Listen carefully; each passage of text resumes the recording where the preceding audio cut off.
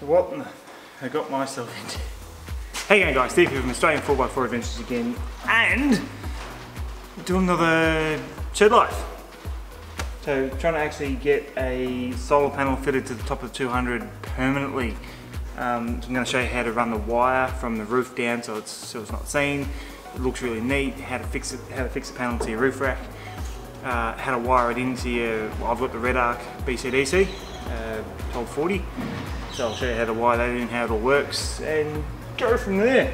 This is just a cheapie off eBay. It's a 300 watt panel, so in reality, because it's off eBay, it's probably only a 150 watt panel. The only thing I ever carry up on the roof rack is my swags. Swags will quite easily sit on top of this for transport, and the car's running at that point. And then when we're out full driving and don't have swags on there, or for the set up camp and we're sitting around at camp, at least this sucker's going to be charging because there's going to be nothing sitting on top of it.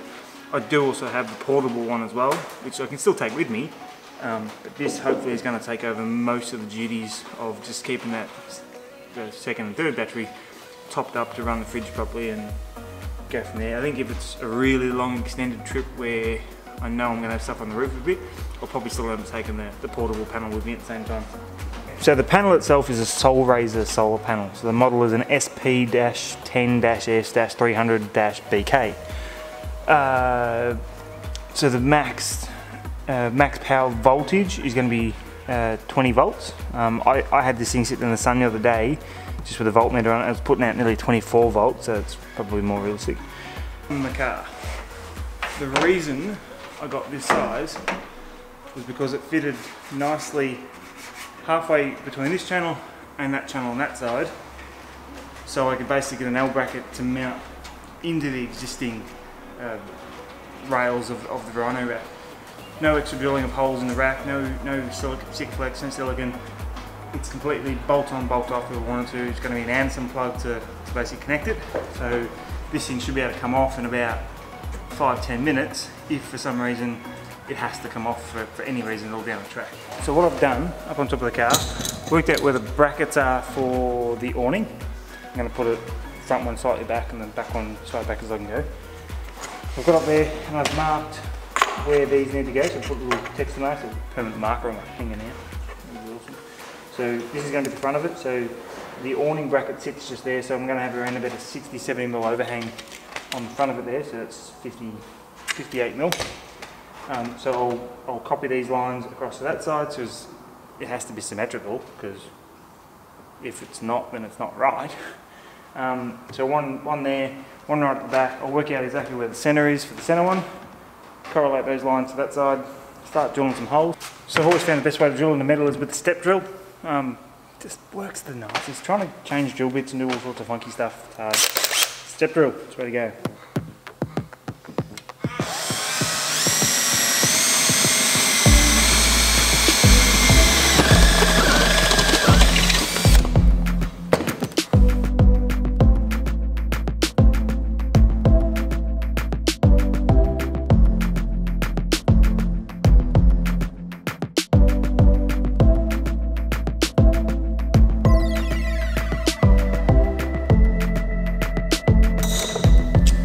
Don't like dinner.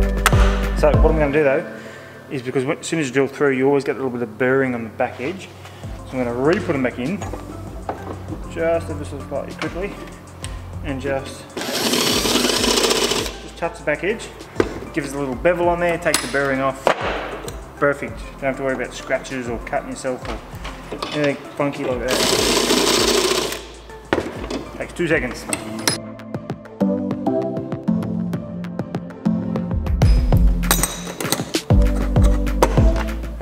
That's all the brackets ready to go, apart from the other hole for the one later. Let's drill some holes in the solar panel and we'll go from there. I'm going to try.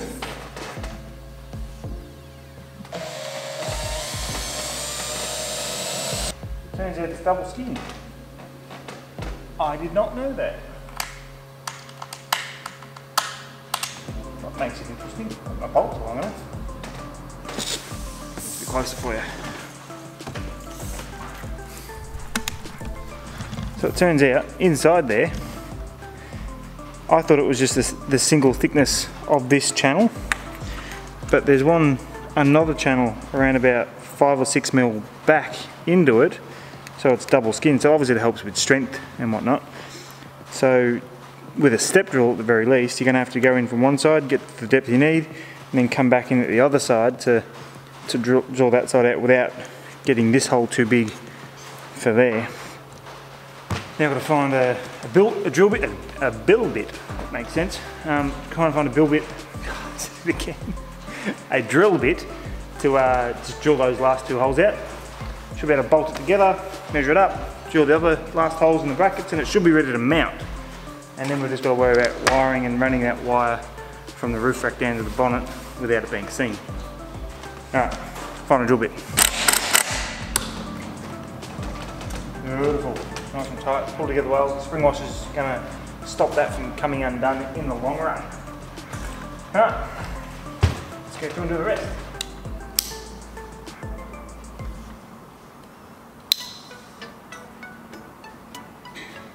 But I do know they click. Pro tip, if you suck at measuring stuff, or you always struggle to get exact centres, don't try and hold your tape centre and measure centre. Oh, it's about 233 mil. And hook your tape on and then measure to the outside, and that will work out to be centre. So that's 232 mil. So 232. So I'm going to do that for the overall. So I'm going to hook under there, measure to the outside. So 797. So 797 is the centre of the rails from the second one in from each one for this particular rack anyway. So I've been mucking around a little bit, and I've got the solar panel mounted up properly now, so it's solid are up. Just done a bit of temporary wire. I want to make sure what I was going to do was going to work before I recorded it, put it on film for everyone to critique. So, out of the bottom of the solar panel, got the original two fittings that came out to that Anderson plug that we plugged in before. From there, I've ran a wire. So the wire actually comes underneath this section here, underneath the weather shield. It's just a single wire, runs all the way down, comes out underneath the bonnet here, tucked up from underneath the weather shield into here, through a little bit of conduit which I've put in there, actually running it through the weather seal, and it's coming out the front here for now. Just got a loose wire hand. I'm going to take off this in a second, run it all the way under here to my red arc, which is at the front of the car there, then I can wire it in. At the moment, all I've done is earth the appliance up at the roof rack. Jeremy's here, by the way, he just turned up. He's right. I've just earthed it right there on the actual roof rack at the moment. It's just a temporary, just to have a look at it. I'm going to neaten that up and put it somewhere else where it's a little bit nicer. Alright, so let me neaten some stuff up and I'll get back to you. Right, so I've pulled the front guard, mud thing, reflector, the plastic bit that covers all the bit on the front. Pulled all that off. I've disconnected the red arc, so I've got the red arc BC DC 1240. I've taken off the long range bracket just so I can get to all the wiring a little bit easier. And for me, I've got all this stuff hanging off the back and all the original wiring. So for me to connect in solar, I think there's maybe one version that does solar directly into it. Mine doesn't. I've got to get essentially a relay kit in there. So that is how that works there. So you can see basically what it is. It's basically a giant relay that everything sort of runs in and out of, so that way when the car's on, it's using the red arc controller. When the car's off, it diverts to the solar through the relay. And it's all just there, nice and easy. It's a nice little kit actually. It's not bloody cheap though. Red Arc, I got it advertised for $100. ARB had it for 116. I talked them down to 95. So $100 for that little sucker. But it's an 80 amp relay on a 5-pin. They're pretty hard to find for a 5-pin anyway. Alright, so let's let's wire this sucker up. So red arc make it pretty damn easy to do all the joiners. Probably going to show you on the hardest one here. But essentially just give you a little collet, slip that over. I'll do one at a time. Make it easy for myself. Because there's a stopper in the middle, so it stops where it wants it to. Grab your proper crimpers, you know, your cheap nasty ones, get some proper ones. Crimp that sucker on there, that's good. I've already slotted the heat shrink over. Get that out of the way. Swap that side in there. Crimp again.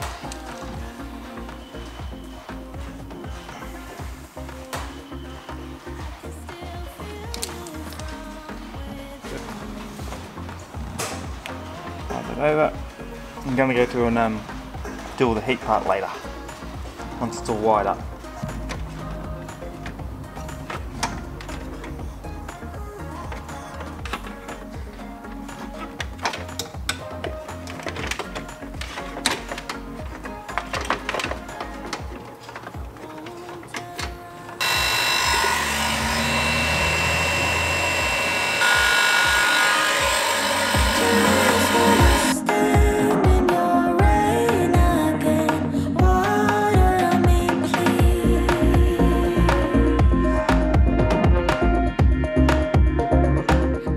Welcome to the roof. Because I'm trying to minimise how much wire you can see out on the roof at all, plus it means we don't get as much degrading wire in the sunlight and all like that, I'm going to earth the solar panel to itself.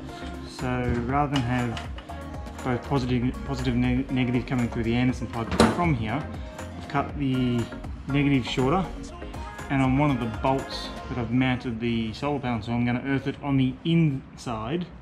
So you can't see the wire at all, it's all behind it, hidden away, done.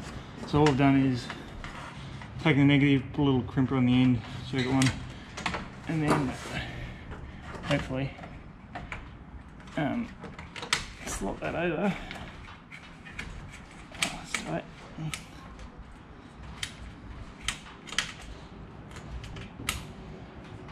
That's on there.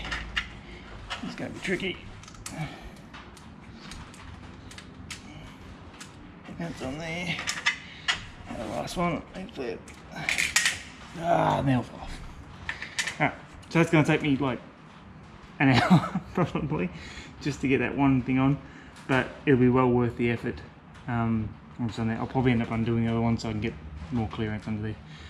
Alright, so let's earth that, connect this, cable tow this up out of the way, make it neat and tidy, and I think we're almost done. Then I'll run you through the whole thing quickly just so you get an overview of what it's like, and I'll show you what it's like with the battery voltage as well, inside versus out, because we get a little bit of sunlight in here. Let's go. Right here, so everything's done. I've connected up the top there, cable ties all up. There's still one thing I want to neaten up on the roof, but I just don't have the parts with me right here to finish it before I finish the video. So I'll do that at home, and I might post some photos up on Instagram. If you haven't followed me on Instagram, jump on there and follow me on Instagram. Same name, Australian 4x4 Adventures, and Facebook as well. If you're new to the channel, maybe think about subscribing, that'd be cool. Like, we do a lot of this sort of install stuff, a heap of trip videos, how-tos, plus everything to do with four-wheel driving, and more specifically to do with 200 series. Yeah, so if you like it, smash that subscribe 2019 style, you know, because it's cool. Alright, so we'll run through exactly what's happened here. So, solar panel mounted to the Rhino platform flat rack. Just some L brackets bolted down, secure as it's going nowhere. I've earthed it to this bolt on the inside, so you can't see any wires from there. It's all earthed out of the way and done. The only one you can see is this one here coming across, because I wanted to cable tie it to that point there. It sort of come up there, and I prefer to do that rather than just have it flapping around in the breeze down below. Cable tied the connectors underneath here, so if I ever need to disconnect it for any reason, I can just pull it apart and off I go. I wanted to do two, so it held it together nicely, nice and tight that way. The only part I want to change in here, if you can see it, there's the red cable. Where is it? there. So the red cable that you can see there, I want to put more conduit around that so it's all just completely covered up. So that one actually runs all the way along the roof line, down the channel. The reason I've done that singular 6mm cable, 6mm just so it was big enough, so I didn't get any loss in power. Run it through some conduit here, down through the channel, all the way down there. The reason it's a small cable is because that's the only cable that fits in this channel going all the way down. So I tried with some twin core that was wrapped, it looked really nice, but I just couldn't get it in there. There's just not enough room to make it happen. Alright, so that continues all the way down there, through into the bonnet, comes out inside the bonnet here, conduited from there, so it's just nice and factory, you can barely even see it really, coming out there. Run it underneath this plastic trim, so I took it out of, I had it in the rubber seal earlier, underneath the plastic trim, all the way along, and there, pops out, down, through under here, comes out here, cable tied it all to existing stuff, tucks up underneath there, hides away, and then into the red arc BCDC charger there. So it's fairly neat overall. If I pull this down, if you can see there, like all you can really see is the Anderson plug connector. That's pretty much all it's visible from the front there, which I reckon is actually pretty good. I'm happy with that install. If you do something different, maybe check it in the comments below if I've done something wrong.